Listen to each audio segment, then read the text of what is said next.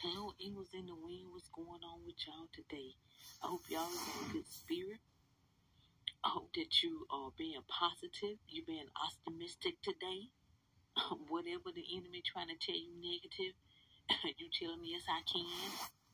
Reverse that thing. Don't believe the lies of the enemy today. Don't be deceived by the enemy today. Don't be distracted by the enemy today. Lift up your head. Open up your eyes to see what it is that you can touch, that you already have. And it can become great.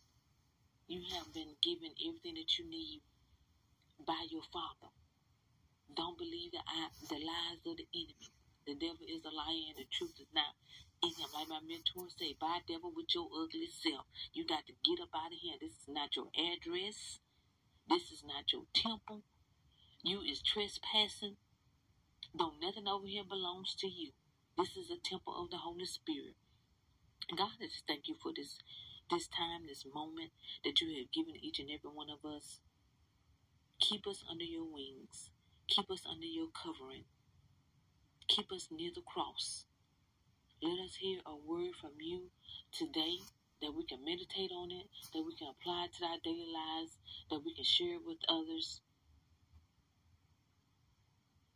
and do whatever it is that you is calling us to do. Thank you so much for listening to us and answering our prayers. You're such an awesome God. We bless your name today. We say hallelujah to you today. This is the day that the Lord has made. Let us rejoice and be glad in it. Let us be great stewards over whatever you had entrusted us with, whatever you have blessed us with. We ask that you increase it according to your will. Forgive me of all of my sins, known and unknown. And this is my prayer, praying in the Father, Son, and the Holy Ghost. Amen, amen, amen. Welcome to the channel. Welcome back to the channel.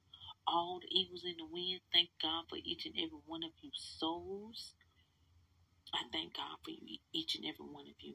The question that I have for you all today is this. What is God calling you to do? Us to do? Me to do? With whatever resources he has entrusted to you. What is that still small voice telling you that you need to do? That you don't want to do? Because that's how a lot of times I know